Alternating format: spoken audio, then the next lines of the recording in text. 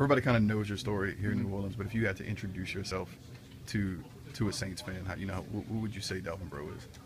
Delvin Breaux is a strong character guy, a guy who never quit.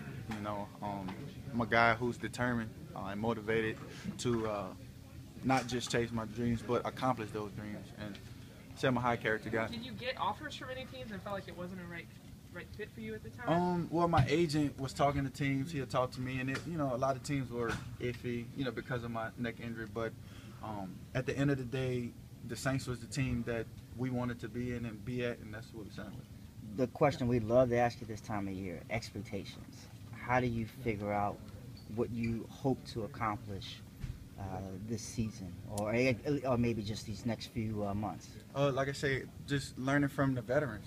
I'm coming in as a seasoned rookie, as they call me, but just learning from veterans, Keenan Lewis and Brandon Brown, and just getting the opportunity to learn the playbook as fast and getting the opportunity to play. Do you take on a leadership role as that seasoned rookie at a rookie mini camp like this? Oh yeah, I get these guys right, and I don't want those guys to to slack, man, because this is a big time job. This is a great opportunity to come in and show the coaches what you can do, and I be the leader, not just tell them, hey, look, let's go do this, let's get that, let's run, let's jog to the line, let's get right.